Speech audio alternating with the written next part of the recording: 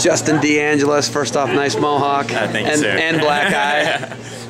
What are people saying to you as you get on the plane? What are they saying? Yeah, there's definitely a lot of stares. I don't know if people really realize, like, man, look at this guy. He's got a mohawk. He's got a black eye. He's probably getting into trouble somewhere. Try to stay away from this guy. All right. You know, kind of a mixed bag for you at the Aloha Open at McKinley High School. You beat the Oregon State guys, both of them. And then, you know, Elder's a top 20 guy. And then you got Boyle of American, who's a strong guy, never loses position. You're injured wrestling the match, you know, but you take it to overtime. He takes you down in overtime, and then you don't get to wrestle Ness. Yeah. Was that really disappointing for you? That was really disappointing. You know, we're kind of getting to the mid stages of the year where you kind of want to wrestle those, you know, the top-ranked guys to see where you are and see where you need to improve on. So it was really disappointing not being able to wrestle the guy who everyone thinks is #1 in the weight class. Looking at it, you know, if you've had a great season thus far. Tournament title in Brockport. You know, I talked about Northeast Duels with Parati, that win. That was a huge win for you. Yeah. Beating a defending All-American, and you're a guy who's been right there. Yeah. You know, you've been around you've been in the round of 16, I believe it was last year. And what do you got to do the 5th year? It's 4th and 10. What do you got to do to beat the guy? Be a top 8 guy, be an All-American, be in the national finals. Yeah, we got a couple months left. I just kind of got to really focus in on making sure everything that I do is got to be towards, you know, accomplishing that goal. I don't have enough, you know, we got a lot of young guys on the team. They got a little bit of time to make some mistakes. I really don't have any time left to make mistakes. So I really have to make sure that everything I do is working towards, you know, achieving that ultimate goal right now. Besides Mike Brown being the old guy on the team, what's that like? It's crazy. In my class, we had 16 people in my class. And if you would have told me 4.5 years ago that I was going to be the only guy graduating, I would have called you crazy. So it's definitely really interesting. I feel like I got to try to represent, you know, the class that we had and finish it up strong for everybody. You know, your dad wrestled at Oklahoma. Yeah. What's that like being like a legacy guy who, you know, your dad wrestled there. Yeah. Now you're wrestling there. You're a scrappy junkyard dog type guy. But you know, what does it got to be for you to?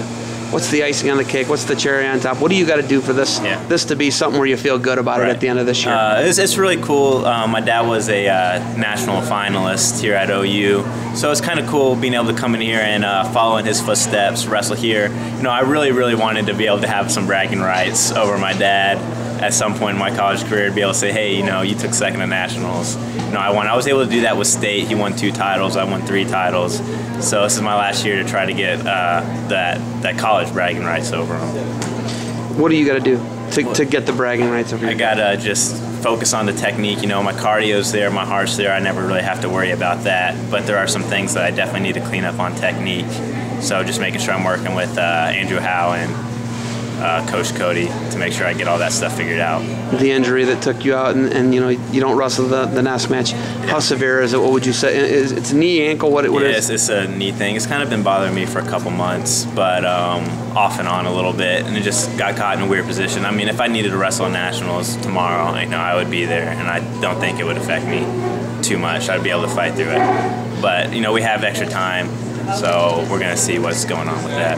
Hawaii, talk about that experience. How do you feel about it? It was definitely a lot cooler than going to Midlands or going to going to Chicago. There was no snow on the ground, so that was really nice. You know, we were able to go to the beach, get a little fishing in, get some sun, and so that was really cool.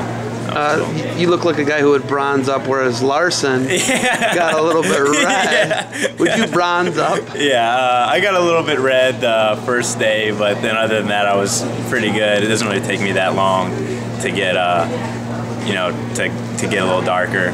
DeAngelis, is that an Italian? It's Italian. Yeah, okay, so blessed with that. You're blessed with you get the tan on. Okay. You know, going back to Norman, what are you going to assess as far as when you wrestle next? Well, is that something you and Cody will sit down and talk about? Definitely. We're gonna have practice this weekend. We're gonna be talking about that, going through all the motions and seeing how it feels. Definitely.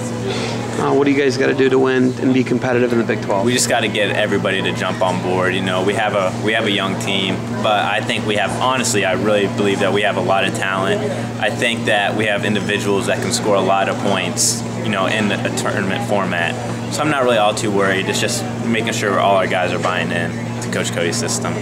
All right. Most fun, best thing. What'd you do in Hawaii? It was like your top of the list. They had some piers set up, and they actually had really strict fishing laws, so it was kind of hard to figure out exactly where it was legal and everything.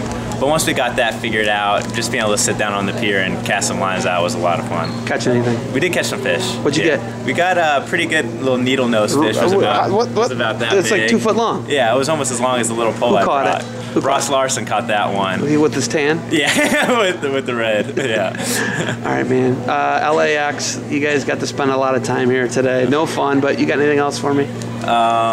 No, pay attention to the end of the year. I think we're going to surprise some people. All right, Justin. Thanks for the time. Thank you. Go home, heal up, right? Yes, sir.